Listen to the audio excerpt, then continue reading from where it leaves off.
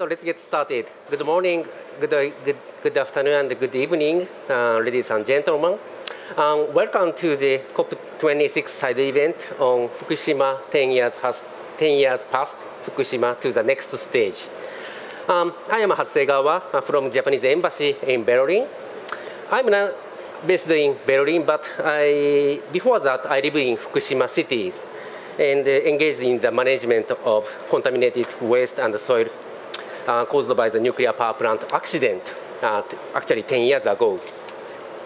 As all of you know, the Fukushima area was seriously damaged by the Great East Japan earthquake and following the nuclear power plant accident, and forcing many residents to evacuate.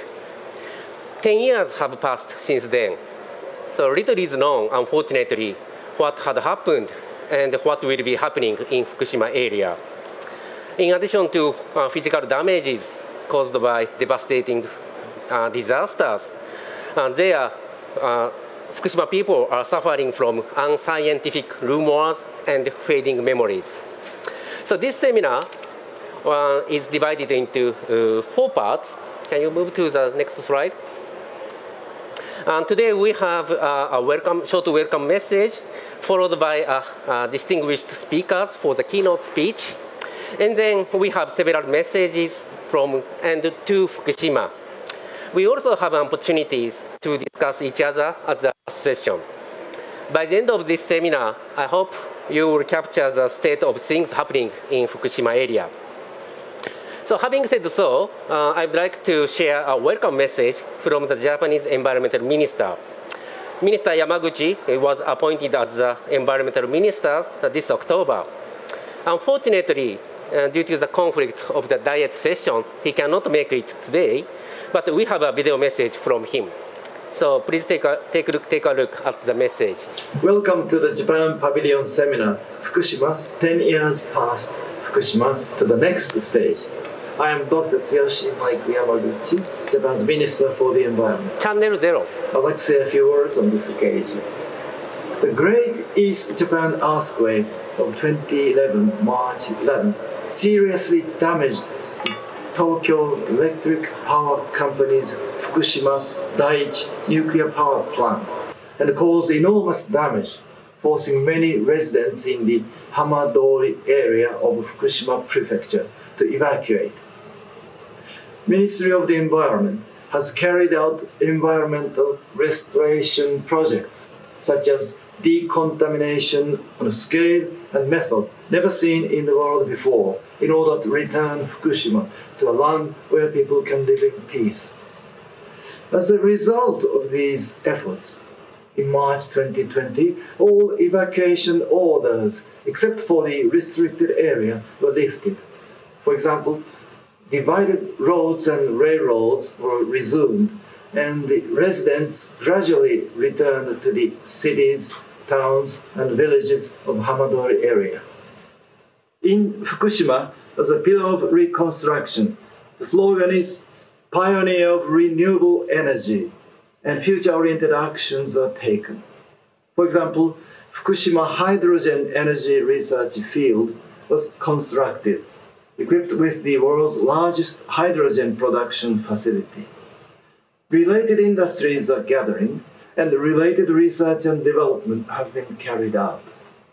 In Fukushima, Okuma Town, which seriously suffered from the earthquake and nuclear disaster, boldly took the initiative in declaring the 2050 zero-carbon city.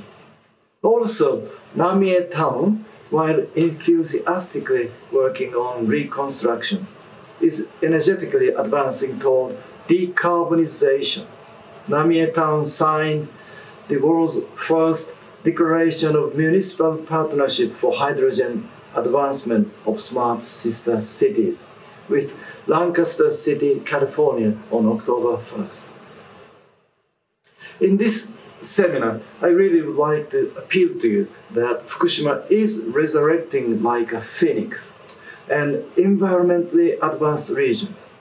And I would also like you to find out where Fukushima stands now. Fukushima is being reborn as a more attractive region.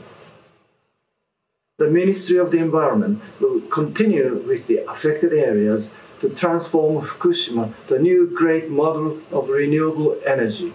And I hope that Fukushima will be the beacon for the world. Thank you.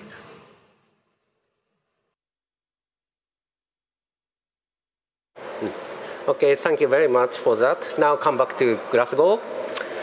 I would like to open the panel discussions by inviting a distinguished guest speaker, Professor Dr. Henike. It is my great honor to have you here today. As most of you may know, Professor Henike is an internationally well-known expert in the field of energy and climate policy, as well as resource efficiency. He was the president of the Wuppertal Institute until 2008 and is a senior advisor to it.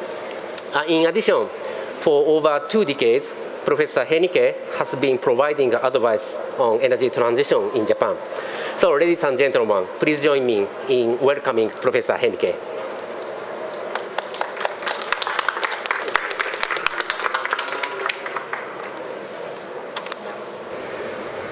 So, thank you very much for this warm welcome. It's really a pleasure and an honor to be here on this side event on the transition of our energy systems towards climate neutrality. I'm talking in my capacity as the German co-chair of the German-Japanese Energy Transition Council on current status and the future challenges in a comparison between Germany and Japan. The table of content is very dense. I talk a little bit, some words on the German-Japanese Energy Transition Council, then on basic frame conditions between our countries, on the status quo, and on the long-term targets of climate mitigation in Germany and in Japan, looking into some of the latest scenarios in Japan and in Germany.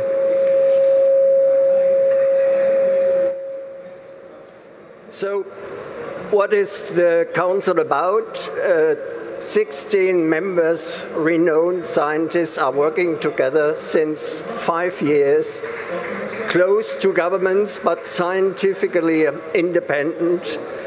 We try to raise the synergies between the partnership of Germany and Japan.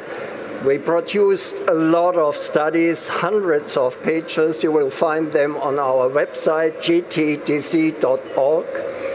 And we conducted a lot of dialogues with stakeholders and established really trustful relationship with our partners, the Institute of Energy of Japan, which is financed by METI, and the German side is financed by the Ministry of Environment in Germany. So the basic data on Japan and Germany, I must be very brief. The main difference is the greater part of coal and the smaller part of renewables in Japan in comparison to Germany. But when it comes, there is some technical problems. You can solve it. And much more environmental benign transportation system in Japan than in Germany. The per capita comes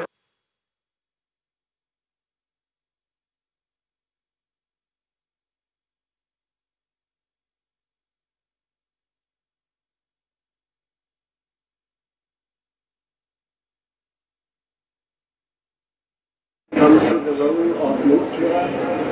They are comparable. We are aging societies in Germany and in Japan. We have abundant energy, renewable energy in the south, maybe more in Japan than in Germany for photovoltaics, and wind power offshore, onshore. Of course, in Japan, more floating because the coasts are very steep. We have shallow coasts in Germany, and we have to extend the grid to include more fluctuating renewable energy in Japan and in Germany. Last but not least, in Germany we decided to phase out nuclear. In Japan it's still debated how to handle nuclear in the future. So when we compare the status quo and the targets of long-run climate mitigation policy, we can see that in Japan we have new documents, we have a new idea how to step forward to carbon neutrality in 2050. In Germany we decided to step forward to carbon neutrality in 2045. So, going a little bit back. Does it? No.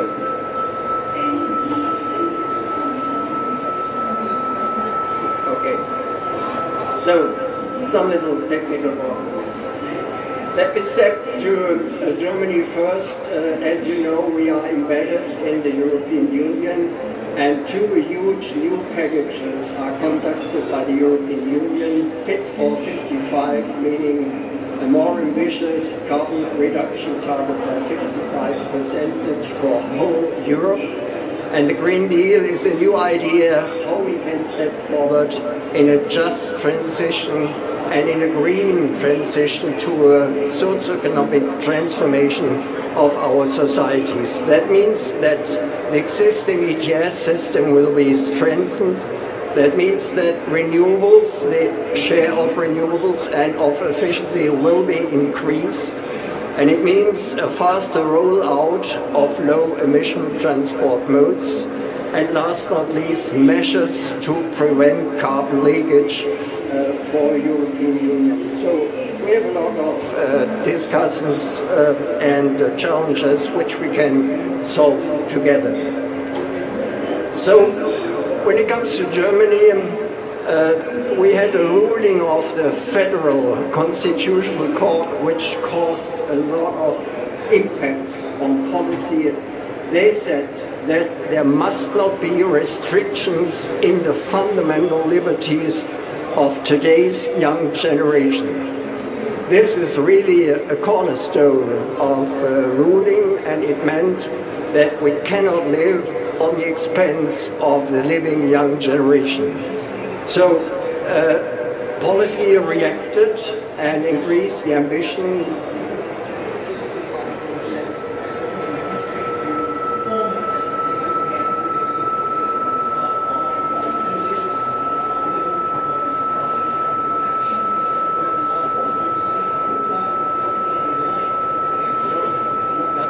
Does it work? No?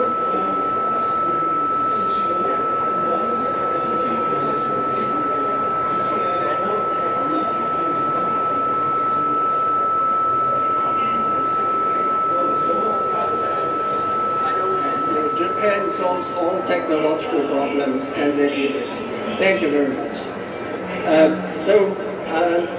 The more ambitious goal is 65% reduction in 2030 and 88% in 2040, and stepping to carbon neutrality in 2045.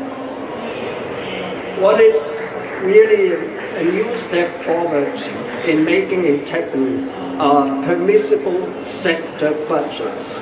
For example, when you look at energy, it's now obligatory and a strong political self-commitment to reduce carbon dioxide within 10 years from 280 million tons to 108. And this holds true for the other sectors as well, and the ministers responsible for these sectors have to put this into reality by developing implementation plans. This is new, and we will see how this will work. When we look at Japan, I can be very brief. Most of you knows the 6th Strategic Energy Plan. It raises the ambition level up to 46, maybe 50 or even more to 2030. It raises the share of renewables up to 37, maybe even a little bit more, and make renewables a strong priority in the development. And some key strategies were developed, for example, floating wind power offshore and electrification and so on. So within the GTTC, we selected 4 representative scenarios and compared them in a study which will be published until the beginning of next year. For Japan, we selected a study from Nice, from the Renewable Energy Institute, from IGES, and of course from the IHA, which is our partner institute. And in Germany, we selected 4 representative perspectives, one from a consultant think tank, Agora, where Wuppertal Institute conducted to the study, then from the German Energy Agency, the so-called lead study, and what is really important from the BDI, which is the perspective of the German industry. And last not least, from the Environmental Agency, which is a very interesting experiment. I will show you the results in a second. So, what are the scenarios about? What are the main messages? I select one of those towards climate neutral Germany by 2045. It develops a strategy in 3 steps, halving the primary energy, so there is an increase of GDP, maybe about 0.7% each year. We have a very tremendous increase of photovoltaics and wind within the scenarios, and an increased electricity, green electricity, maybe really even a doubling, and a higher demand for green hydrogen and syn fuels in the next decades. What does it mean in carbon dioxide? When you compare the post-annual reductions each year, 70 million carbon dioxide equivalent, we must have a doubling, nearly a doubling for the next 10 years. That's highly ambitious, no doubt, but it's technically, and as I will show, economically feasible.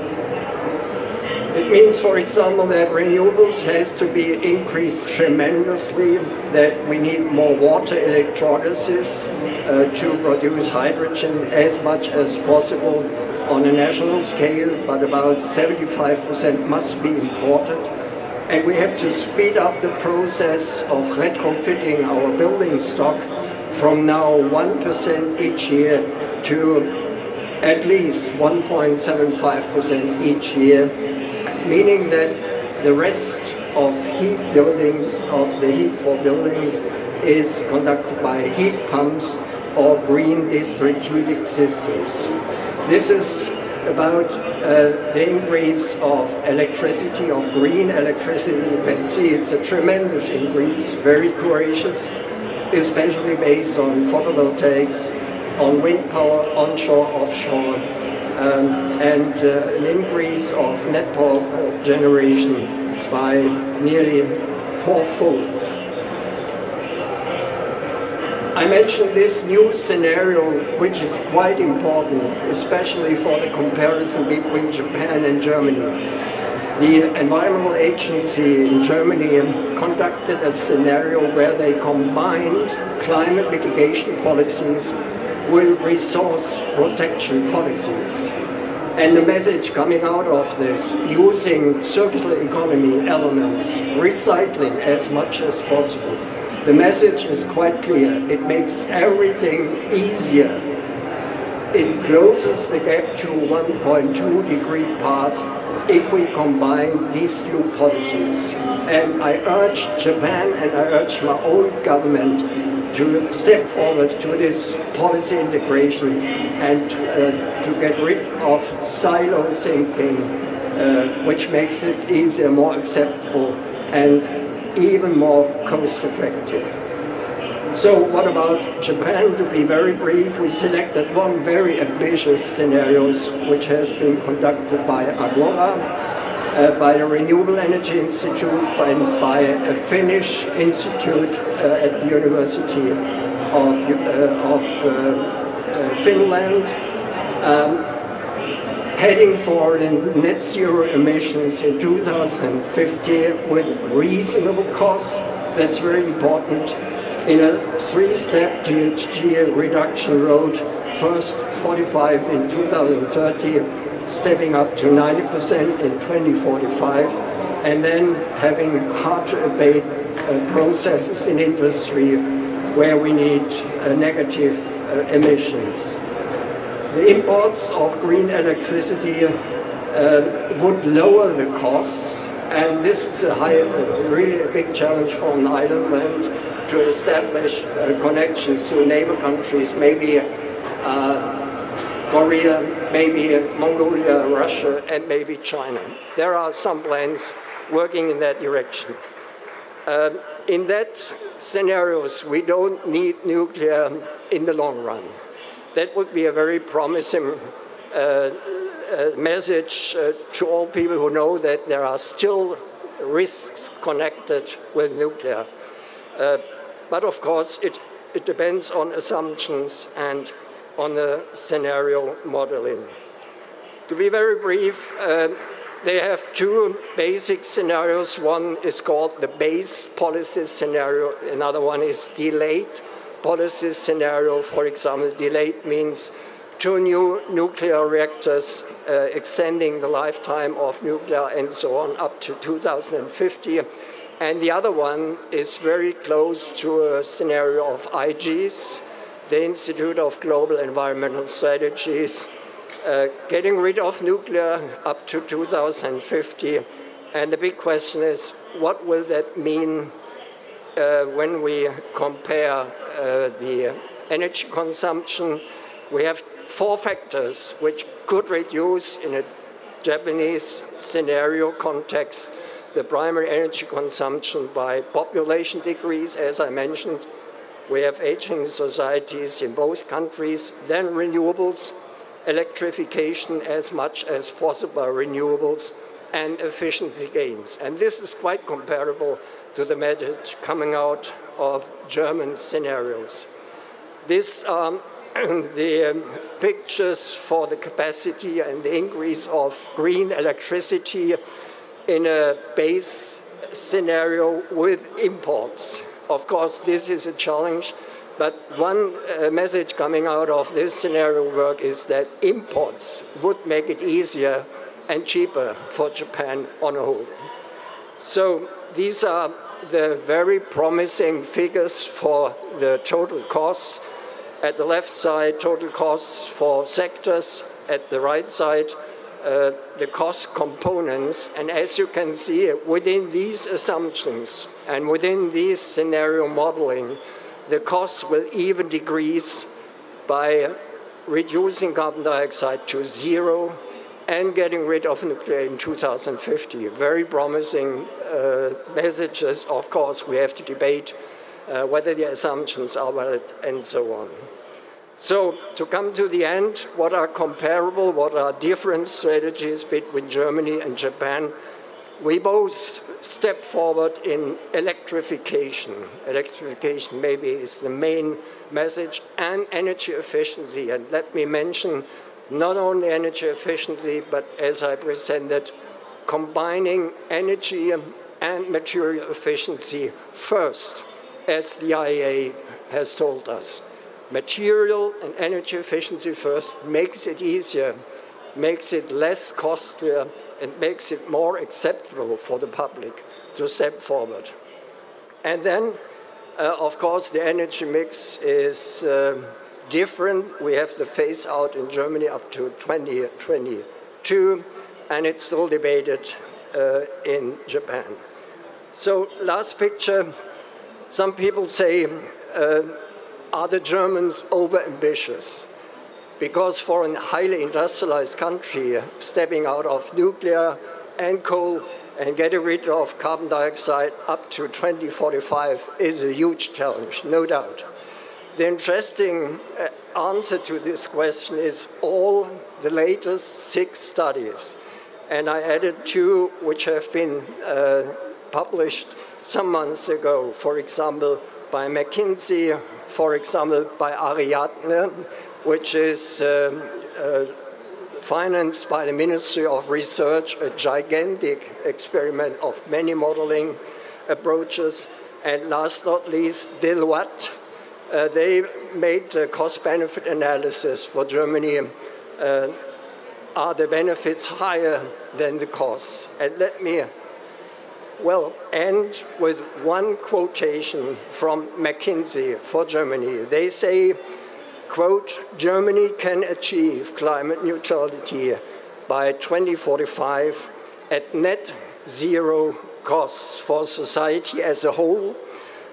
The savings through climate protection up to 2045 can offset the costs of decarbonization.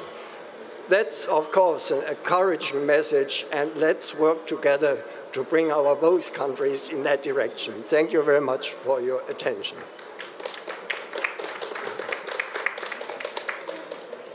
Thank you very much.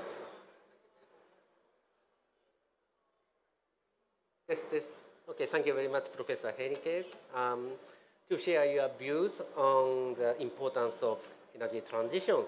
By comparing two countries, we can now have a good overview of the energy situations, as well as the pathway towards the climate neutral world. So now, let us dive into the Fukushima agenda. We are going to capture the on-the-ground efforts and the challenges that Fukushima has been facing. Today, we have 5 speakers, including 3 video messages. The first speaker is from the national government, Mr. Nunota, who leads the Fukushima regeneration project as the environmental ministry. He will present the policies and activities in Fukushima. So, Mr. Nunota, you have the floor. Thank you.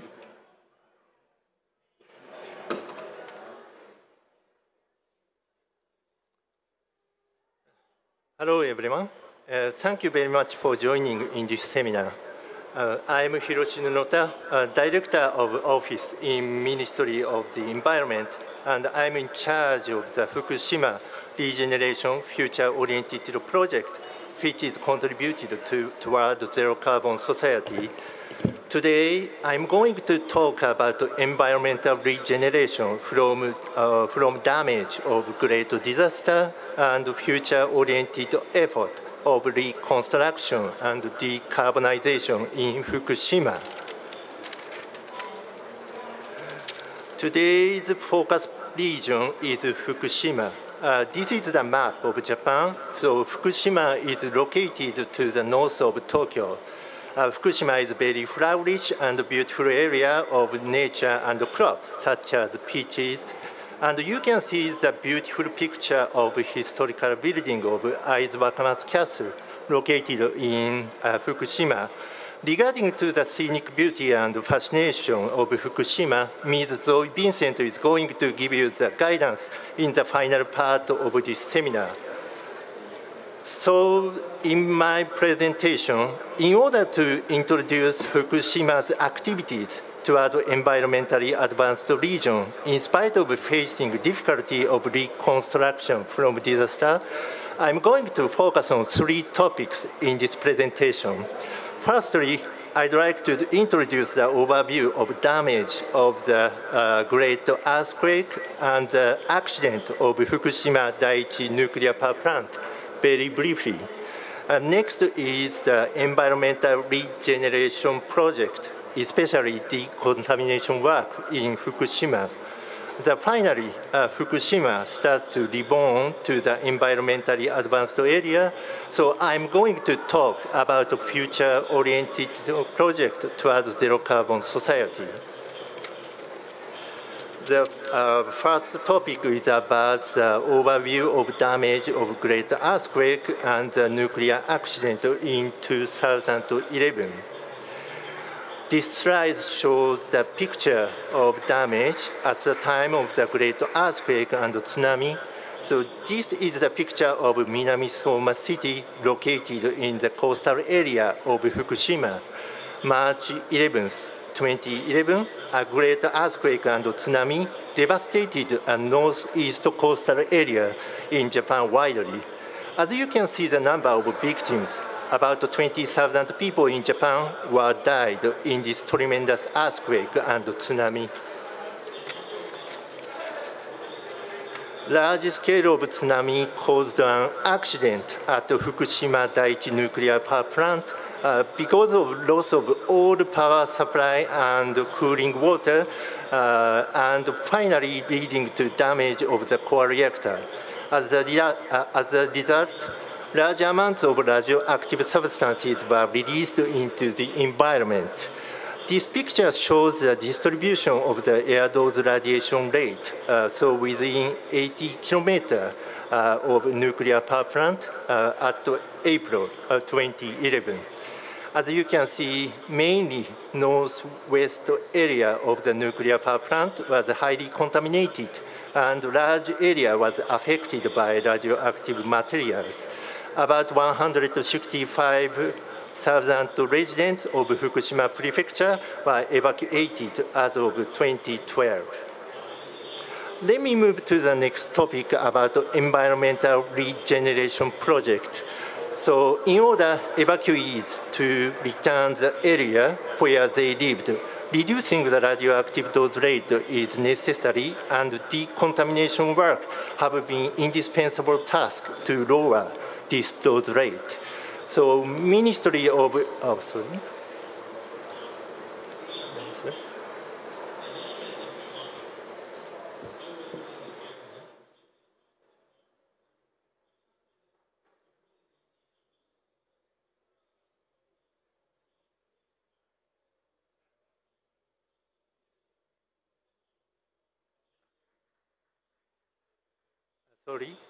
so Ministry of the Environment is in charge of the implementation of decontamination work within Japanese government.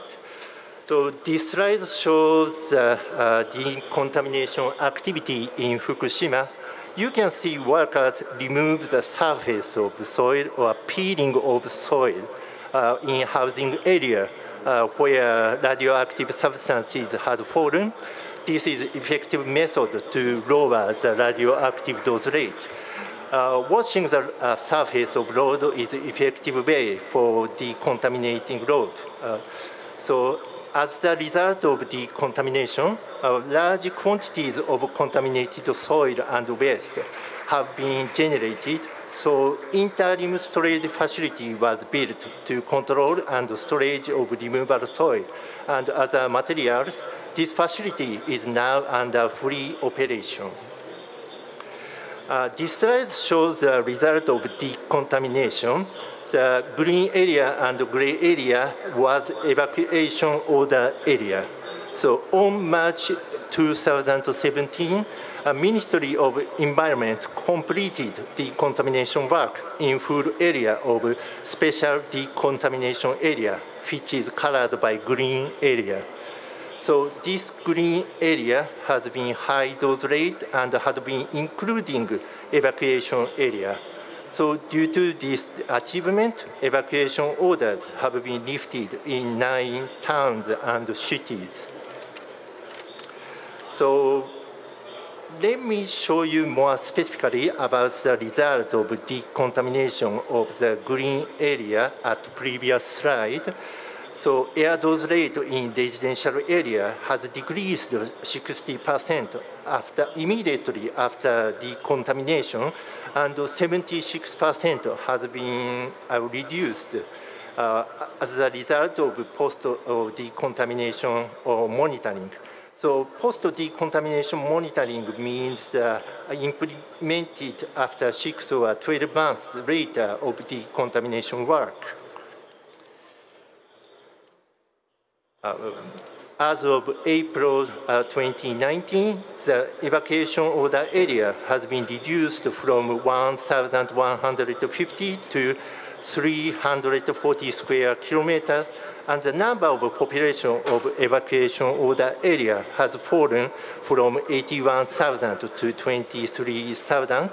So in evacuation order lifted area, more than 15,000 persons have returned home as of April 2019.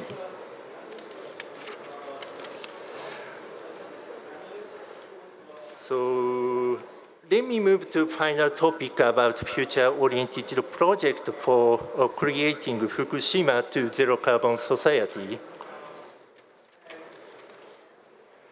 Japan is now tackling with reduction of CO2 in order to achieve the zero-carbon society.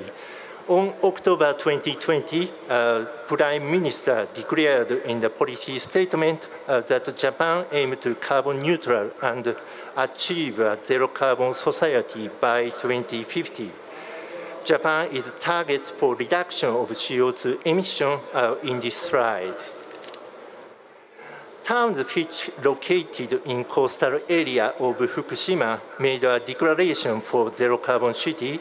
Namie and Okuma Town, which is located in coastal area of Fukushima, declared the zero-carbon city on 2020.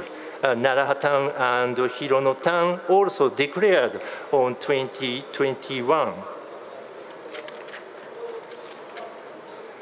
This slide shows the outline of Fukushima Regeneration Future-Oriented Project. Fukushima has been promoting activities to achieve zero-carbon society. This project aims to contribute their activities, so Ministry of the Environment has also contributed to the recovery in Fukushima, not only from the viewpoint of decontamination work, but also from the viewpoint of environmental measures such as reducing carbon emission or environmentally recycling.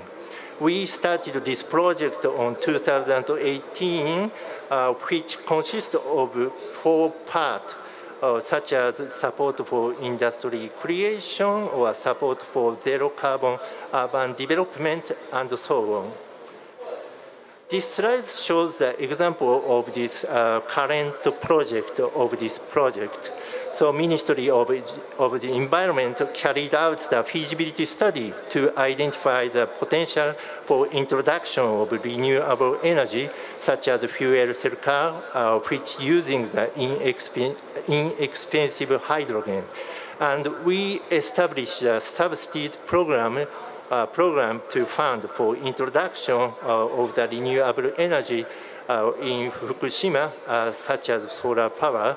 And the financial volume of these feasibility study and the subsidy program is about $4.5 million in fiscal year 2021.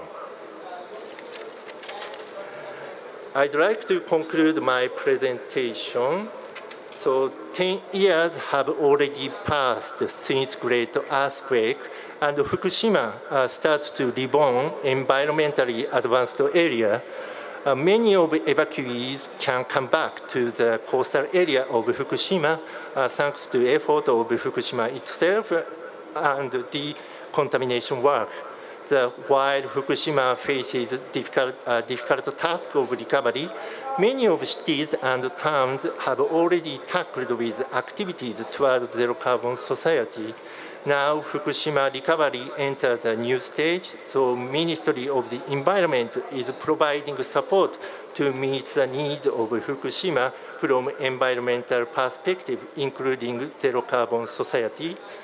So thank you very much for joining in my presentation.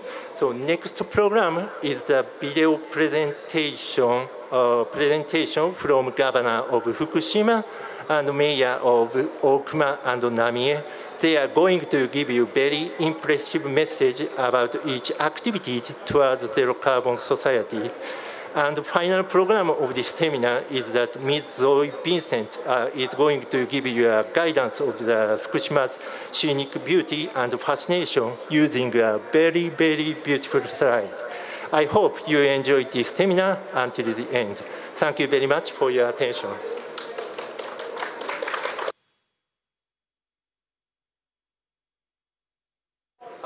Okay, thank you very much, Mr. Nenota. As he mentioned, Now we are going to share 3 video messages from Fukushima's community leaders who cannot make it today, unfortunately. All of them were responsible positions at the moment of the earthquake and have been leading the community since then. The first video message is the governor of Fukushima Prefecture, Mr. Uchibori. He was the vice governor at the moment of the at the time of the earthquake, and became the governor 7 years ago. So, can you open the video message? 皆さん、こんにちは。福島県。Good afternoon, everybody. I am Masao Uchibori, Governor of Fukushima Prefecture. Thank you very much for this opportunity to speak to you under the title of From Fukushima to the World, Making It a Reality, One at a Time, Fukushima. I will be talking about the reconstruction efforts after the earthquake and the nuclear accident, renewable energy, hydrogen energy, and also our efforts toward decarbonized society. Those are the things that I will be covering. Firstly, Fukushima is located about 80 minutes away by Shinkansen from Tokyo. We are blessed with beautiful nature, rich history, tradition, and culture. Many culinary delights, too. Since the Great East Japan earthquake and the nuclear accident, 10 years and 8 months are passing. From the UK and from in and out of Japan, we have received a lot of help and assistance. Thanks to you, Fukushima is gradually and steadily reconstructing itself. After the accident, a wide area of the prefecture was contaminated with radiation. Radioactive substances needed to be removed from the surface of the land, and other decontamination efforts were made. As a result, the air radiation dose in Fukushima is down to about the same level as major cities of the world. Right after the accident, 12% of our land was designated as the evacuation zone. But now, it is down to 2.4%. Reconstruction works are 98% complete. Railways, roads, and other infrastructure are back in operation. Our agricultural, forestry, and fishery products are thoroughly checked for radioactive contamination to ensure safety. Fukushima's produce is renowned for its quality both in and outside Japan. The current export amount has surpassed that of the pre-accident period. New technologies are going to drive Fukushima into the future. Along the coast, where the damages were particularly grave, robotics, energy, aerospace hubs are created, attracting many researchers. A new national project called Fukushima Innovation Coast Framework has started. Thus, our rebuilding efforts are bearing fruits. But at the same time, over 30,000 people are still nuclear refugees. Decommissioning is taking a long time. Malicious rumors are still rife. We have a lot of obstacles. Yet, Fukushima is determined to revive itself, independent of nuclear power, in a safe, secure, and sustainable manner. Renewable energy is promoted widely. Around 2040, more than 100% of our power demand will come from renewable energy. In 2020, our interim objective of reaching 40% was already achieved. We are seeing many positive outcomes. Conventional fossil fuel will be replaced by renewable energy sources, and we're proactively looking at hydrogen as an alternative. Hydrogen contributes to further efficient use of renewable energy as well as to GHG reduction. In March 2020, in the coastal town of Namie, using renewable energy, one of the world's largest hydrogen plant called Fukushima Hydrogen Energy Resource Field was opened. The hydrogen produced there was used to light the torch of the Tokyo 2020 Olympics and the Paralympics. This facility will lead us to the future new energy society.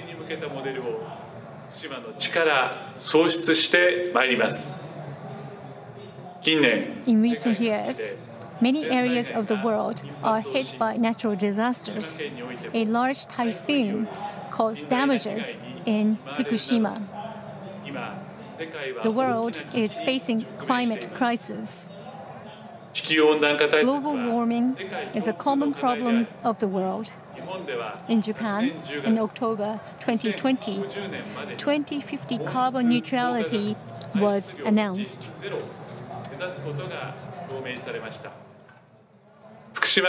Following the announcement, Fukushima in February this year, to commemorate 10 years from the disaster, declared its goal of achieving a decarbonized society in 2050. 福島県2050年カーボンニュートラルを宣言しました。この目標を実現するためには The entire population of the prefecture needs to be involved in taking energy-saving measures and using more renewable energy. CO2 collection and reuse need to be promoted too. Also, people's lifestyle needs to change. Fukushima will be a sustainable and beautiful hometown for our people. We need to pass our land down to future generations. Every actor needs to be involved in tackling global warming. Lastly, I would like to share with you what our people are doing as part of their climate actions. Tadami town is located in the western part of our prefecture. Tadami River flows into the sea of our neighbor, Niigata Prefecture. Tadami's junior high school students went to the beach of Niigata and were shocked to see so many single-use plastic bags and PET bottles, which all came from upstream. They cleaned the beach and were determined to do something more. They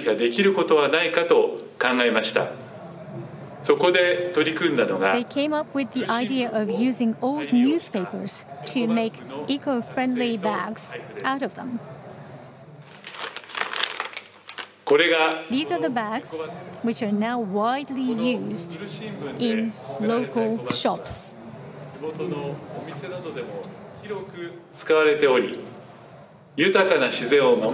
These bags are raising the awareness of the people.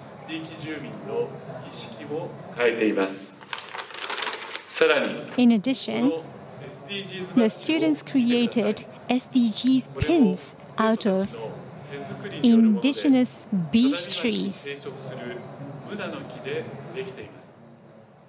SDGs への理解が広まることを目指して They sent the pin with a letter to the United Nations headquarters in New York.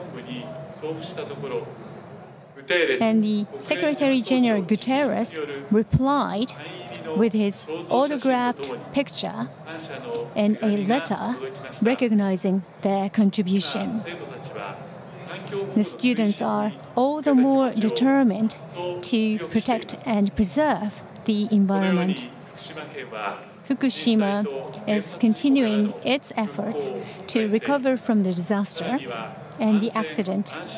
At the same time, we are determined to realize a safe, secure, and sustainable society. Everyone is taking part in their efforts to tackle climate change. To all the participants today, as well as people who are thinking of us in the world, I would like to take this opportunity to extend my sincere thanks. Fukushima is taking positive steps, one by one. Thank you very much for your attention.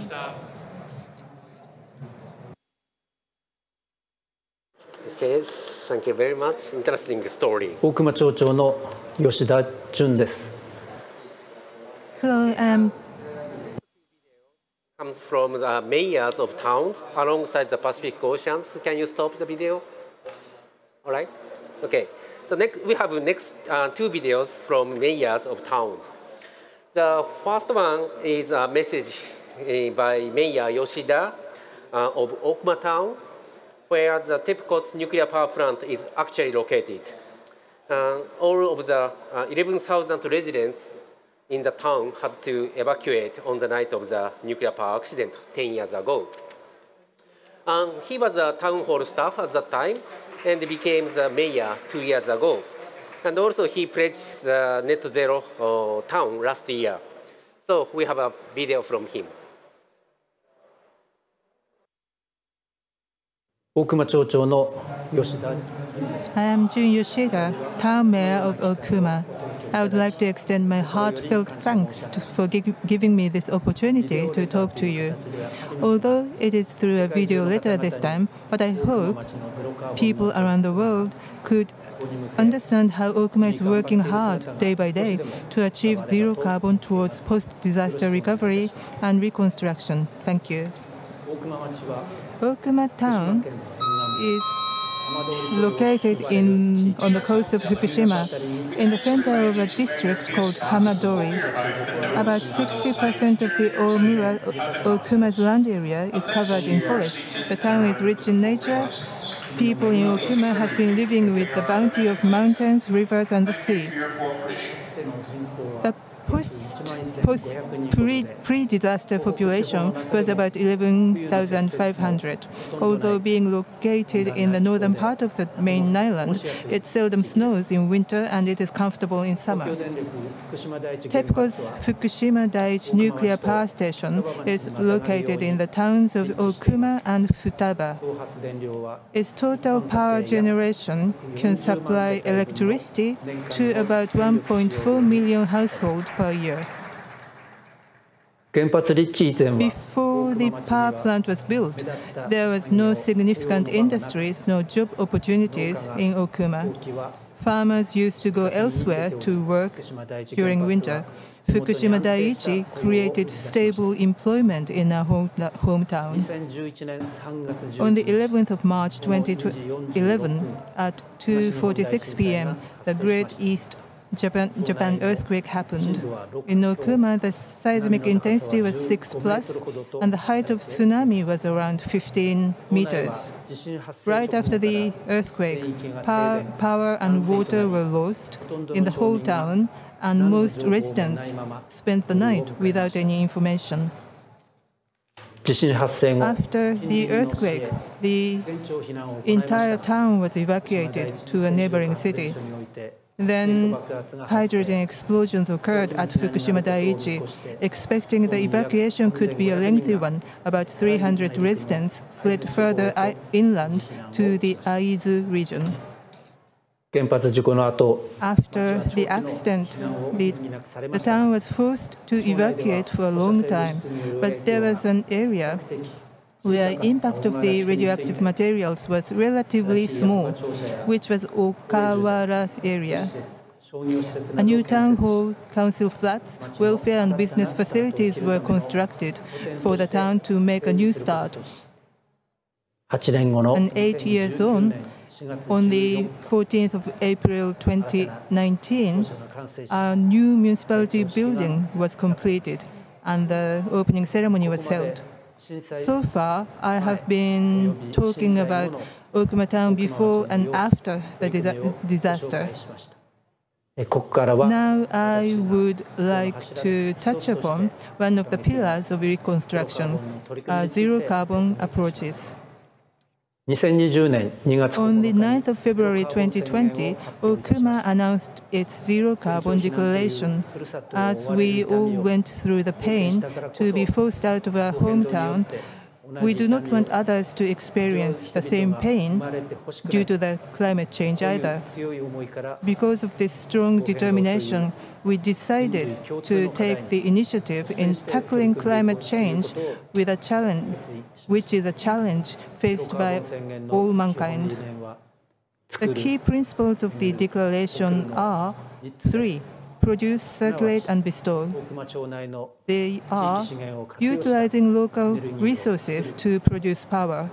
The locally produced power will be supplied through a new local power company to build a local system to circulate the town.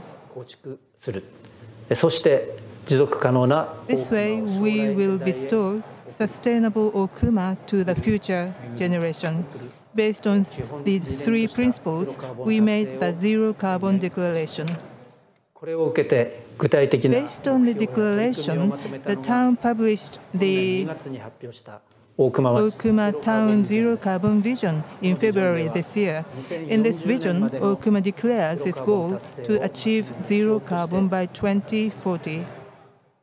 私がゼロカーボンを I decided to place zero carbon as the pillar of reconstruction and recovery. 町民の皆様が It is because zero carbon could trigger further development of Okuma, where people would like to live and work. 例えば For instance, 断熱性が高い houses with high insulating performance save energy more. 冬でも暖かく They are warm and comfortable in winter. 太陽光パネルと By installing solar panels and batteries, when a large earthquake causes large-scale power cut again, electricity can be supplied. また大野駅周辺 As for the surrounding areas of Ono Station, Okuma's private distribution lines will connect the entire areas to supply local photovoltaic power. This way, we aim to build Okuma as grid-independent, disaster-resilient, and clean town.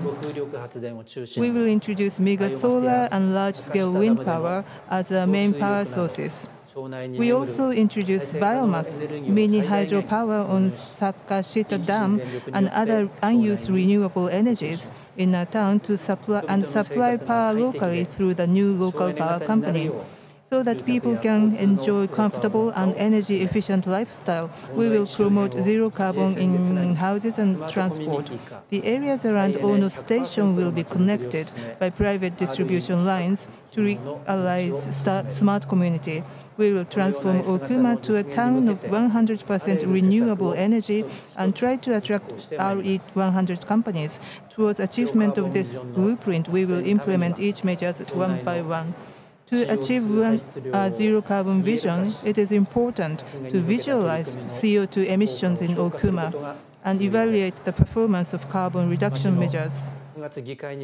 In September, the Town Assembly established the Reconstruction Town Development Ordinance to advance zero carbon in Okuma, which requires local businesses to report their energy consumption every fiscal year.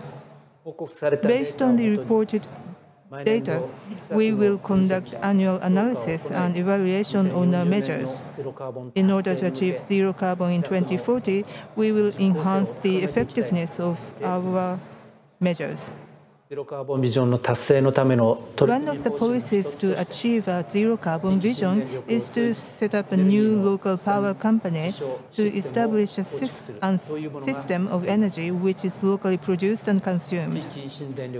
We concluded a partnership agreement with the main company of the new power company with funding from local financial institutions. The company was set up on the 28th of September this year, aiming to start selling electricity from the next fiscal year. 10 years ago, Okuma faced the nuclear power plant disaster, which forced the entire town to evacuate.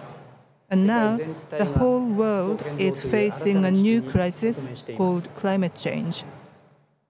As Okuma went through the pain to flee from our hometown, we do not want others to experience the same agony due to climate.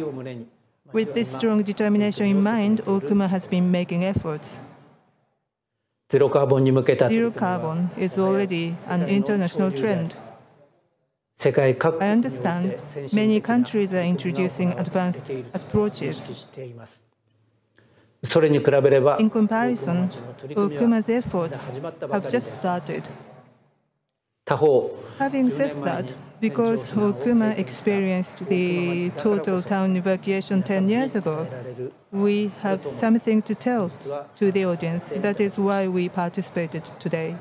If today's presentation could make more people interested in Okuma Town and more people to work with us towards zero carbon, I would be really happy. Thank you so much for your attention. Thank you very much, Mayor. The final video is from also Mayor Yoshida from Namie Town. The town is located about 10 or 20 kilometers from the TEPCO power plant. And again, the entire population of the town had to evacuate within a few days after the accident. He was the chairperson of the town council at that time, and then became the mayor 3 years ago. So please have a look. 皆様、こんにちは。Good afternoon, everybody. I am Kazuhiro Yoshida, mayor of Namie. In the 19th century, Glasgow was the heart of the Industrial Revolution and now a leading smart city of the world. I'm very honored to have this opportunity here in Glasgow to talk about our town, Namie. 何よりも、 First of all, 11年発災当初より、 since the disaster in 2011, the world has extended their assisting hands to us. その時の全町民避難と We いう suffered a total evacuation of the entire town. 早上がり、 The population of Namie felt devastated, but now we can see the light at the end of the tunnel. I'd like to express my heartfelt gratitude toward everyone in the world who helped us. Let me share with you our experience.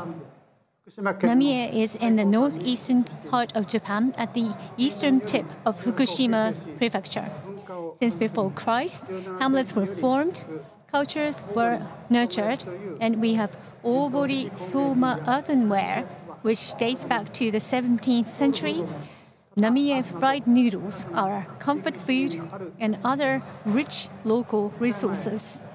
Before the earthquake, Namie's population was bigger than 20,000. 10年前の However, because of the Great East Japan earthquake and the nuclear accident, the entire population left, and now is back to 1,700. 10年半前の 10.5 years ago, on the 11th of March, Namie was hit by an earthquake of 6+ in intensity and a tsunami over 15 meters high. 182 lives were lost. On the next day, the nuclear accident prevented us from saving other lives, and we were forced to flee the disaster area. Namia's population have overcome all these hardships, and 4.5 years ago, the evacuation order was partly lifted, the fishing port reopened, a new roadside station opened, and we're seeing signs of recovery. There was a nuclear disaster which wiped our town out. And all the more because of that, we're determined to rebuild our town using renewable energy. Hence, on the 5th of March 2020, Namie declared its commitment to become a zero-carbon city. On the 7th of March, Fukushima Hydrogen Energy Research Field was opened. With Namie using abundant renewable energy sources, various types of renewable energies are generated and considered. A large-scale solar power plant is now supplying our town with more than enough electricity to cover the pre-disaster demand. Wave power generation is being researched with the help of the Ministry of the Environment. Renewable energy, local production and consumption is another project. Our public facilities are fitted with solar panels and storage batteries so that renewable energy can be used efficiently. We have suffered from many disasters. With the introduction of this system, electricity supply is now possible even in a power outage, and Namie, as a result, is more resilient. In addition, of our public fleet, electric and fuel cell vehicles are increasing year on year. We aim to achieve a zero-emission public fleet and have an ambition to widen the use of zero-emission mobility to the entire population of our town. Last November, we announced Namie Hydrogen Town Initiative. We aim to widely use hydrogen in our town. Right now, we are looking at economic and legal implications. As hydrogen infrastructure, hydrogen pipelines on top of electric poles, hydrogen stations enabling various types of charging and usages of hydrogen, hydrogen delivery services which delivers hydrogen together with daily necessities, world's leading hydrogen mobility, and many other possibilities are explored. We are determined to realize a hydrogen-based society. Hydrogen energy promotion and education are continuing. Namie Hydrogen Festival to promote hydrogen invited local children and gave them an opportunity to drive hydrogen-powered go-karts. Namie's hydrogen was used to light the torch of Tokyo Olympics and Paralympics. Furthermore, the world-famous architect Kengo Kuma is helping us rebuilding our town with an efficient use of hydrogen in mind. On the 1st of October, with Lancaster in the US, we signed the world's first hydrogen partnership declaration.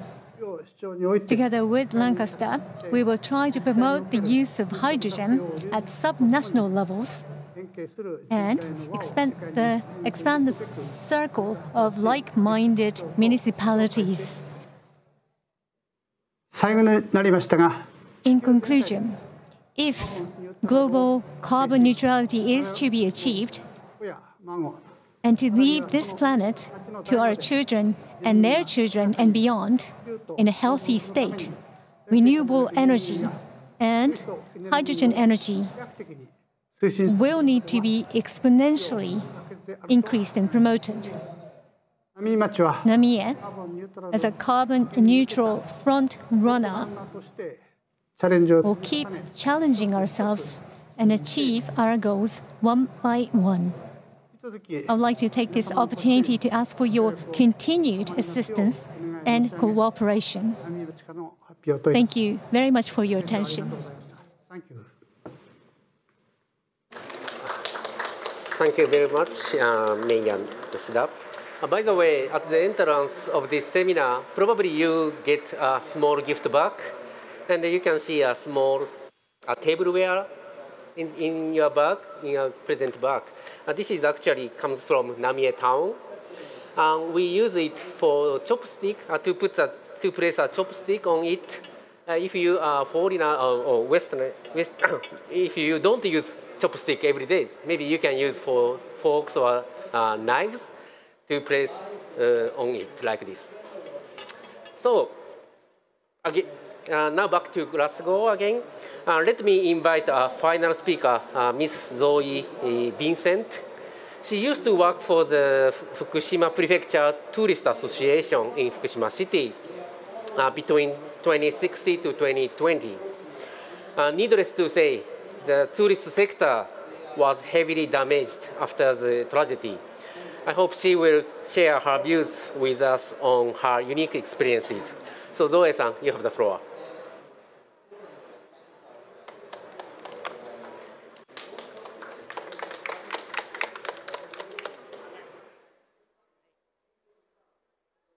Hello, everybody. Thank you for attending today's seminar. My name is Zoe Vincent.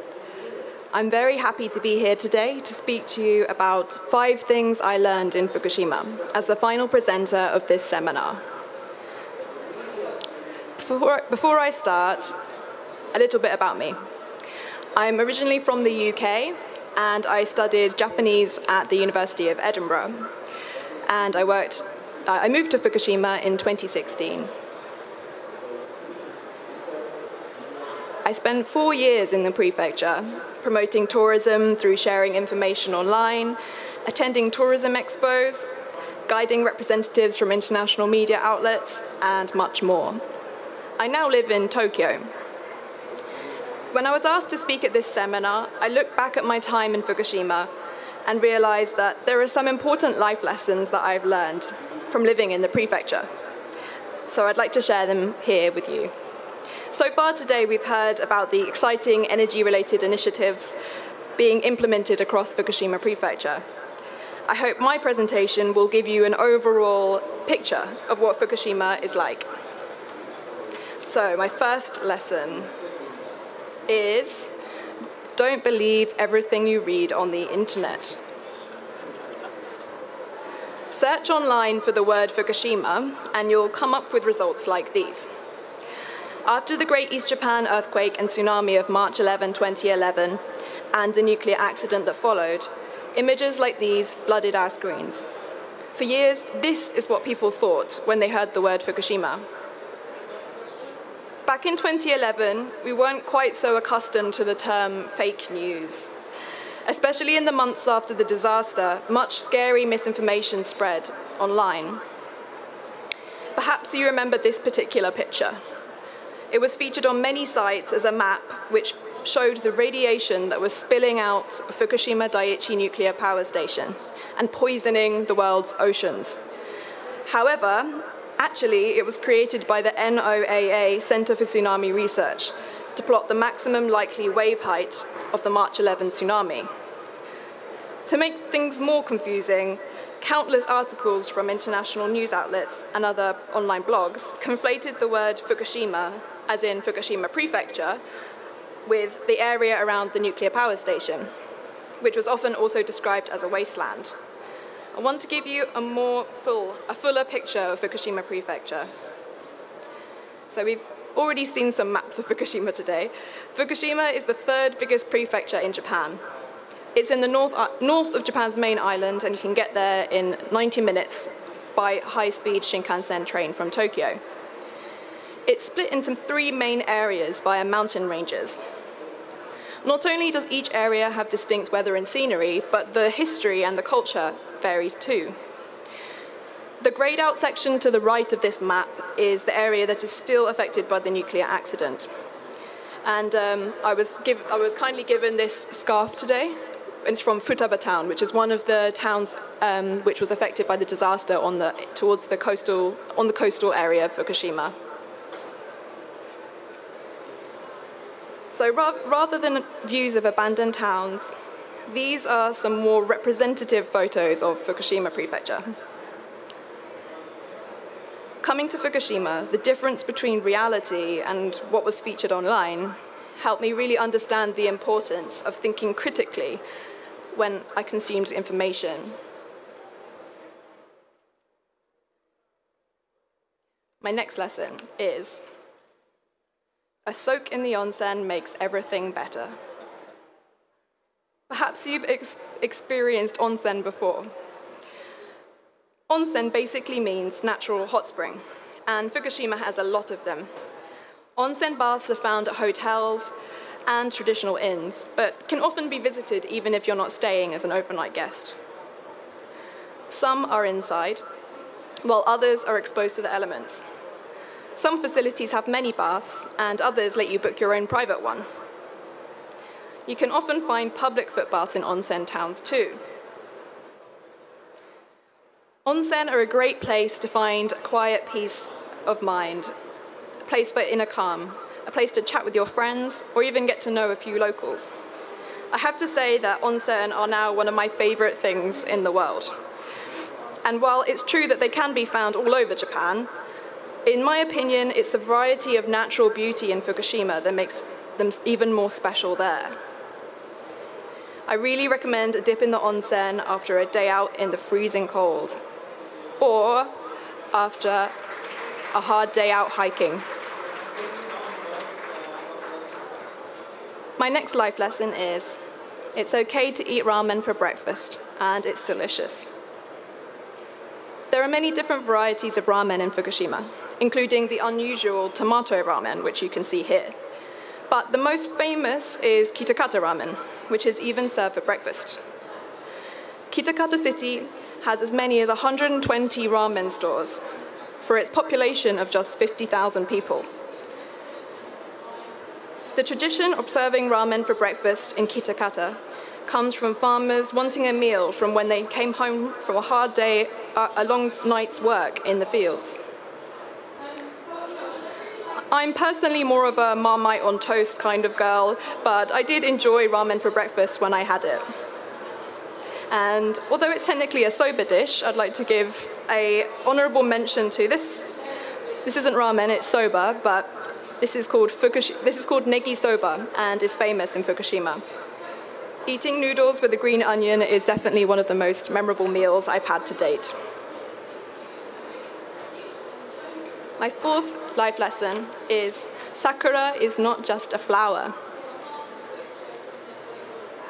Before coming to Fukushima, I thought there was just one type of sakura, or cherry blossom. But there are so many varieties. And while cherry blossom does make for a really beautiful Instagram post, there is more to meet these flowers than meets the eye.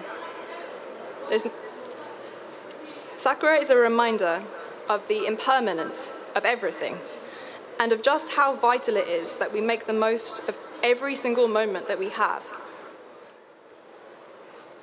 Cherry blossom season is an opportunity to reconnect with friends and spend some well-deserved time relaxing. And for the people of Tomioka, a town located just 10 kilometers from the nuclear power station, sakura is a symbol of hope for a brighter future.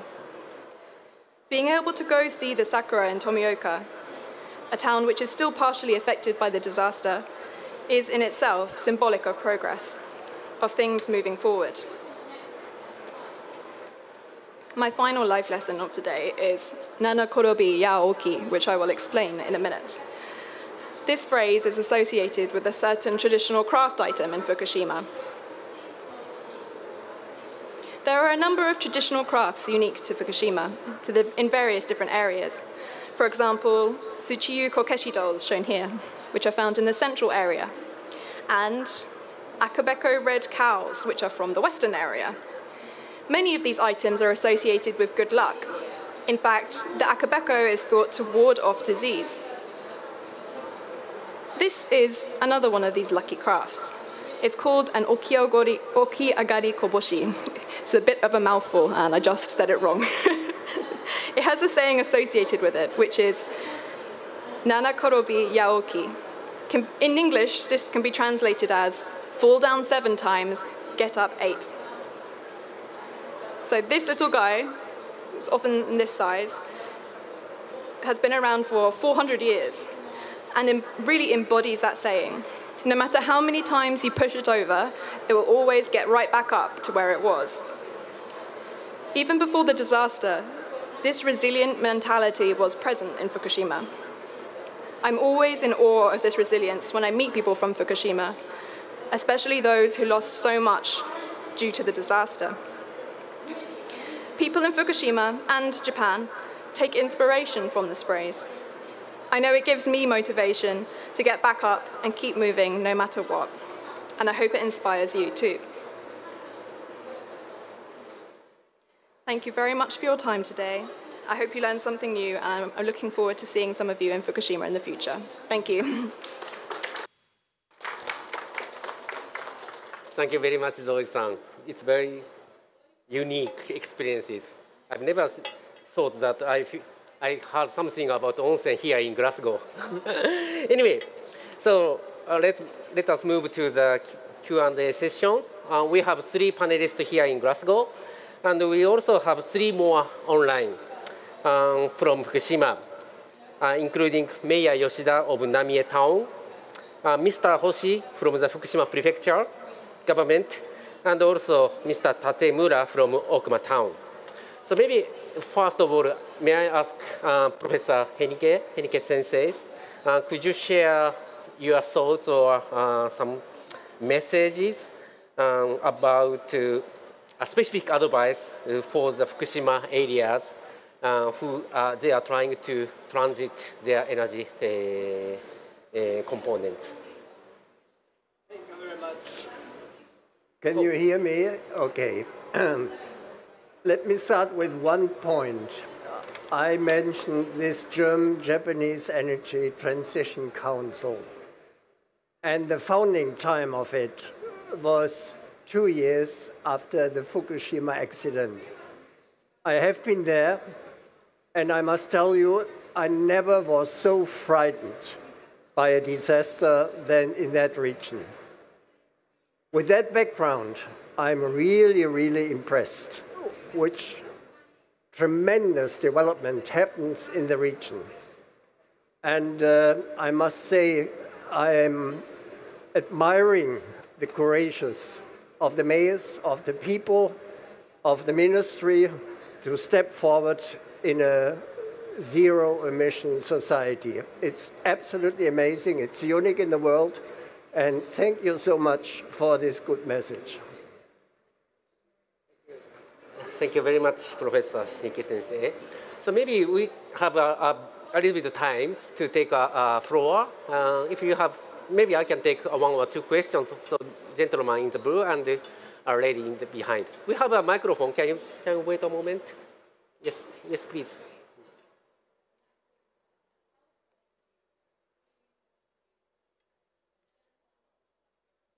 So can you identify yourself a bit and then your question, so Matthew Marger, I was just curious why it was decided to partner with Germany. Can you speak a bit clearly? Okay, Matthew Marger, I was just curious why the decision was made to partner with Germany, a country that is building new coal, new gas, that has missed all its climate targets, and that is not actually decarbonizing. When you're looking to actually decarbonize with your country, how was that decision made to go with Germany? And then can you move to the microphone to our lady behind?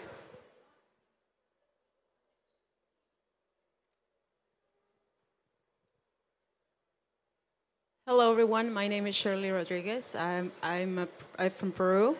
My question will be for the panelists. So at the report from the International Energy Agency, it says, I'm going to quote them here, failing to take timely decisions on nuclear power and carbon capture storage will raise the cost of a net zero emissions pathway and add to the risk of not meeting the goals by placing an additional burden on wind and solar to scale up even more quickly than to reach net zero emissions. So my question will be based on the claims that some of you made today.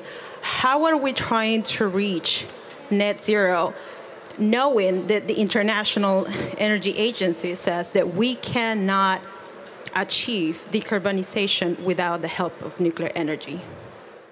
Thank you. Okay. So maybe I can ask Professor Henike and Nunota-san or panelists over the screen from Okuma Town or Namie towns to make a response. Yes. Thank you for the questions.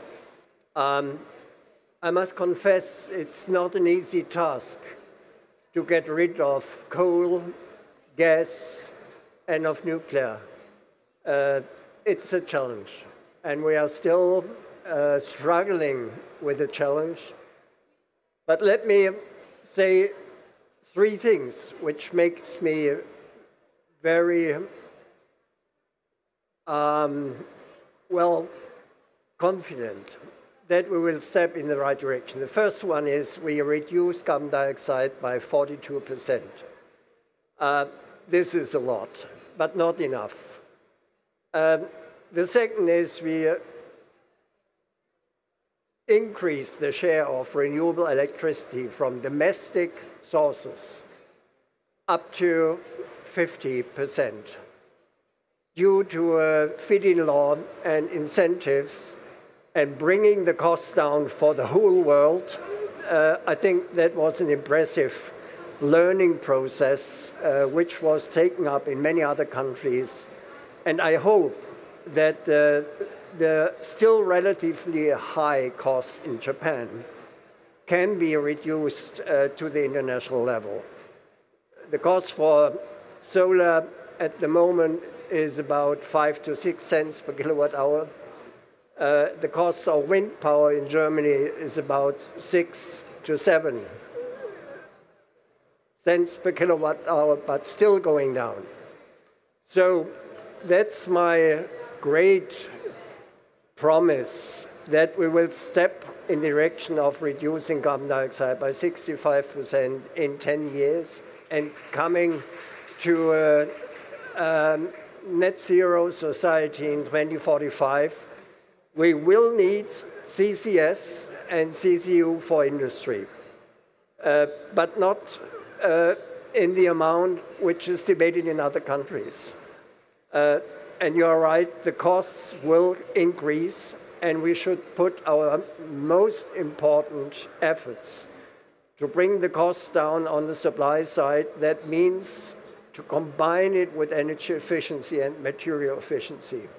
If we do this, we don't need carbon capture and storage in Germany only for some hard to abate industries, cement industry, chemistry, and maybe steel, but maybe it's better to change the process in the direction of using hydrogen, green hydrogen, to make steel out of it. Then we don't need the CCS for steel.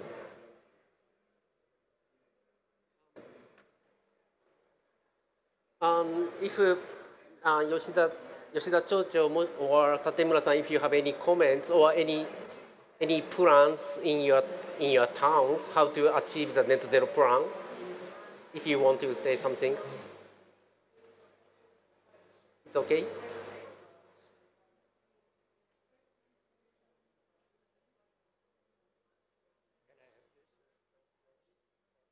Oh, maybe no. ですかね。もし吉田、So I will speak in Japanese. 吉田町長もしくは立村さん、もし何かMayor Yoshida or Mr. Tatemura, if you have any comments to make, we'd welcome them.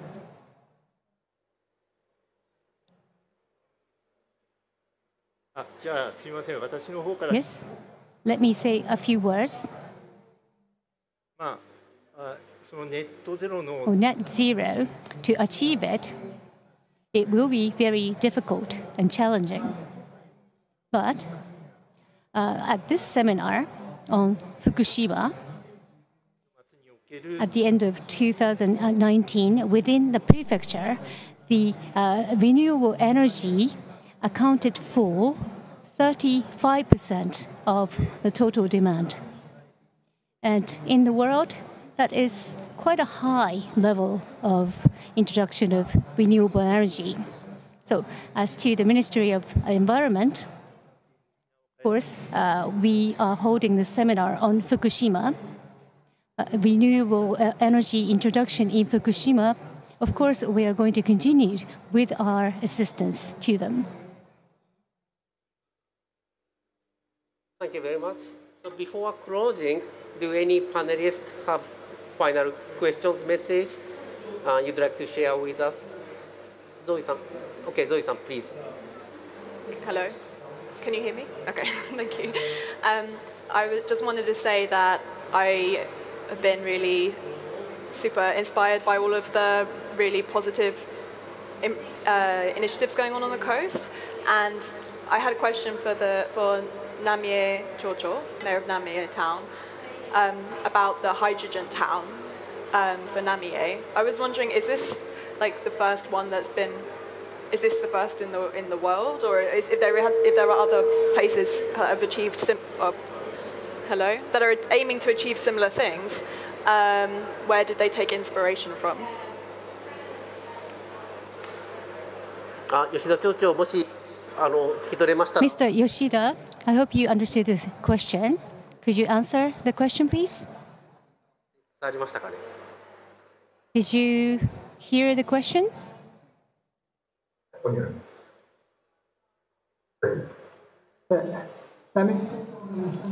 This is Yoshida, the mayor of Namie. I hope you can hear me. I am Yoshida. Can you hear me?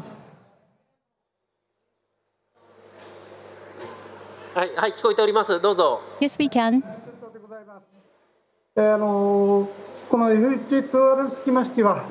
This energy field is one of the largest such facilities in the world. And towards zero carbon, many municipalities need to cooperate, and we are determined to achieve zero carbon.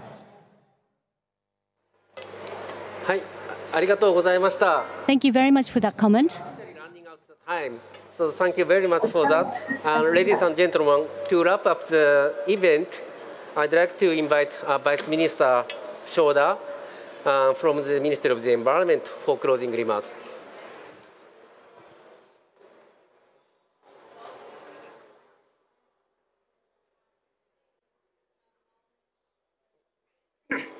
Thank you for joining our side event. I'd like to make a closing remark on behalf of the Ministry of the Environment. 10 years have passed since the Great East Japan earthquake, and I think you could understand how Fukushima changed during this time, from the impressive lectures of Fukushima Prefecture Governor, mayors of Okuma and Namie, Professor Peter Henke, and Ms. Zoe Vincent. I'm sure that this is a very significant session to introduce decarbonized efforts of Fukushima. We will continue to actively support the introduction of renewable energy in Fukushima, steadily promote efforts aiming at environmentally advanced regions, and send the new attraction of Fukushima to the world. And please visit Fukushima as an environmentally advanced region. You will surely have a wonderful experience. In conclusion, I hope this seminar will be an opportunity to encourage decarbonization efforts and lead to new partnerships. Thank you very much.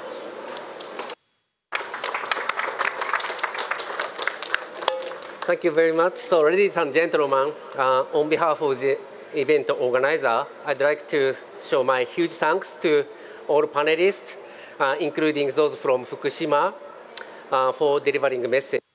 And my appreciation also goes to all the audience for your contribution to the event. So thank you very much for that.